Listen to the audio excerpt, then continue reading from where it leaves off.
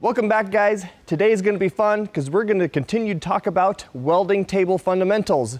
And on today's project, we're going to be working on the SciFi office space railing. It's going to be a fancy light fixture. There's some tricky stuff about it, but I want to show you how we're going to build it right here on this fixture table.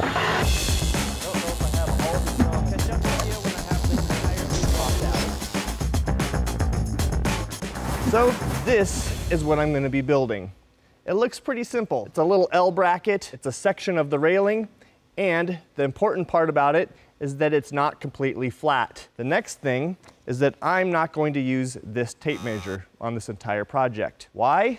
Well, because it's not really needed. This table is my tape measure, and the set of drawings that I have here basically tell me where to put all my stops, pins, fixtures, and I can just plop these in place and we can build as we go. So you're probably wondering how I got this fixture placement drawing. Well, it's actually pretty easy. It all started back in CAD. I have all these stairs already modeled into this 3D space. It was as simple as isolating the component that I wanted and dropping it onto the virtual fireball fixture table in another CAD model. And from here, I can view each individual piece and place virtual fixtures all around the component, giving me precise tooling locations. With this style of fixturing, I have a cut length drawing for all my material and then a fixture drawing. But since I already have all my material cut, we won't be talking about that. Now, what we want to do, because we're turning up on the end of our little bracket here, I want to set some tower blocks. Now, what is a tower block? This is a tower block, and we're going to start with these bad boys. This is going to basically make a extended surface of our table, but coming up the other direction. Now, these are 14 inches tall. They're made of cast iron. They're extremely heavy. They're well built, they're all machined, they're perfectly 90, and now I have a sturdy platform to build off of in a different direction. But the first thing you're going to notice is that I have a grid of A to Z. There's 26 holes on this table. These are hole ID locations. Now going this direction, there's 50 holes stretching from one end of the table to the start. It's the 50th hole at the end of the table. So now I have a grid. So everything gets fastened down with this tacking bolt. As you turn the knob, these balls expand and they lock this bolt and whatever's in between here to the table. So what I'm going to start with is placing these blocks exactly where the plans tell me. I'm at row 22 and 23 all the way to D. Put it in this hole. And then the second block. So we'll put that into place. Now by putting the towers here, I have a 90-degree wall with a whole bunch of holes that match the table. But these are on 1-inch hole spacings, which is going to be handy a little bit later. We're going to utilize that resolution there.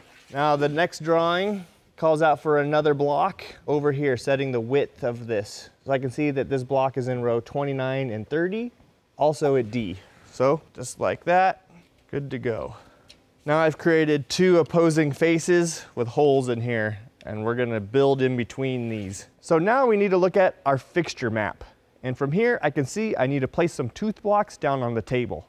You can see this first hole is my ID hole, and it lines up with S. And if we come down here, 8. The component we're going to use is this, the tooth block. This system allows you not to mess up at all. This system doesn't need a tape measure because not only do we have a hole ID, I have fixture locations. If you look at the way it's set up, this first hole lines up in the washer with the slot, and this is called 0 position. Now, every time we jump a tooth, this body moves forward 1/8 of an inch, all the way to 2.5 inches extension. So all we need to do is drop our locking bolt and our washer in the corresponding hole.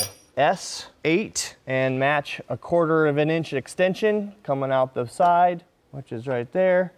Drop it in the hole, and just like that, this fixture is in the exact location that it needs to be to have everything perfect. No tape measures necessary. It's dialed in, ready to go. And then to keep this from spinning, all we need to do is drop this pin in the second hole, and that squares this entire fixture up to the grid. Now you're probably saying, Jason, I have fixtures that look like this.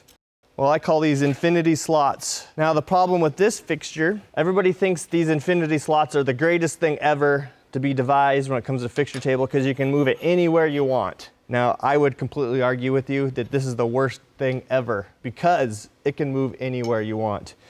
When you drop the pins in with these guys, how do you know exactly where you're at? There's nothing to reference it from. Even if there are measurements on the side, how do you know where are you?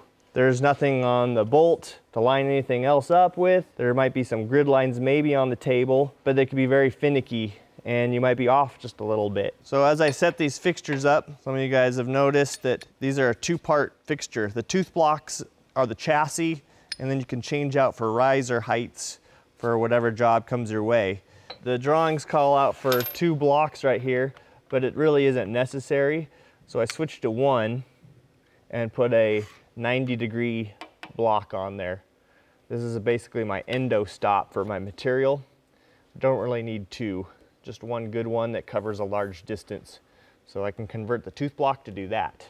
Got these fixtures all located in the right spot. Now the next thing, we want to look at these 45s. We're going to apply the same technique we did up here on the 45. It doesn't really matter because this slot's large enough to clear this hole. This fixture will slide on the 45. No measuring required. Remember, it's the first hole closest to the riser is the location hole. And it says that I am in Q23.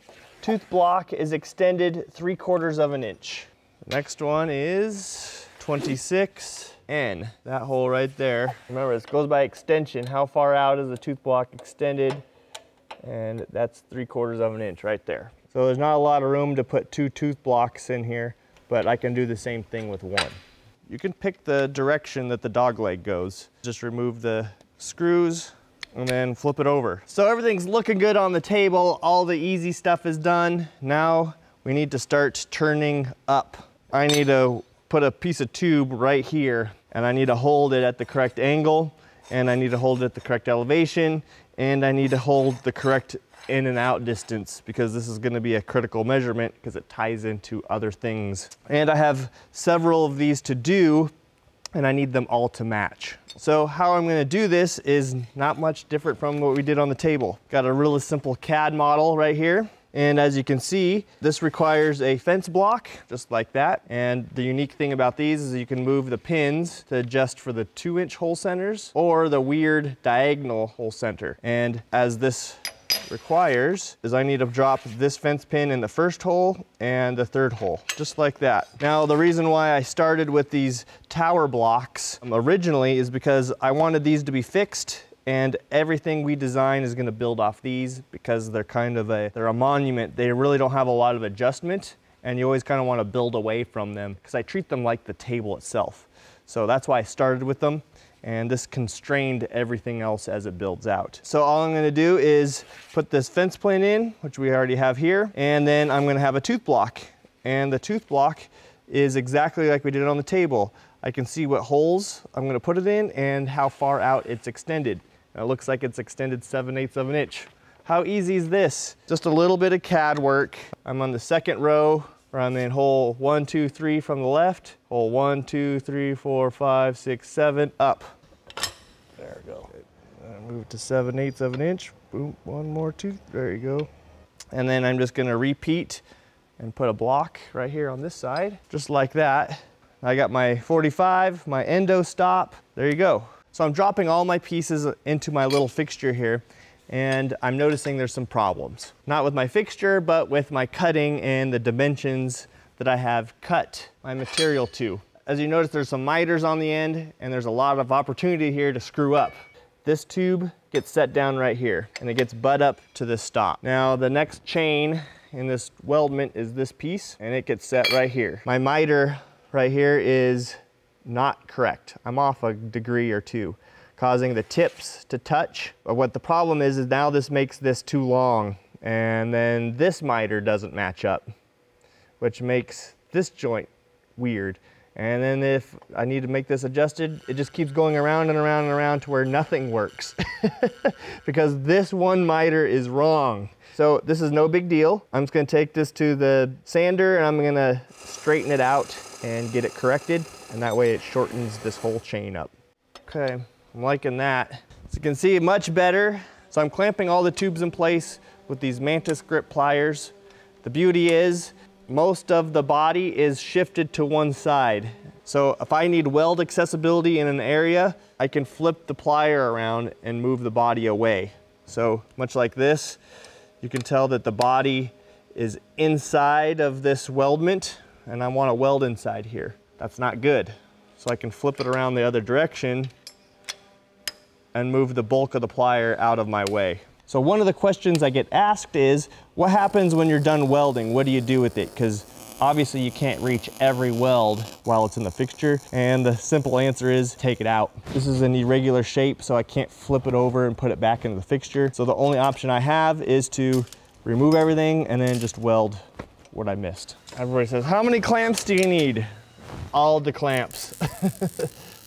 Hopefully you guys learned something, much like I do every time I do this. So when you watch these videos, I'm sure you have more questions all about fixturing, and the team and I want to help you do it. So go here to the Fireball Forum. We've created a section all about welding and fixturing where you can have your questions answered. And I'll see you guys on the next welding fundamentals video that we do on the fixture table.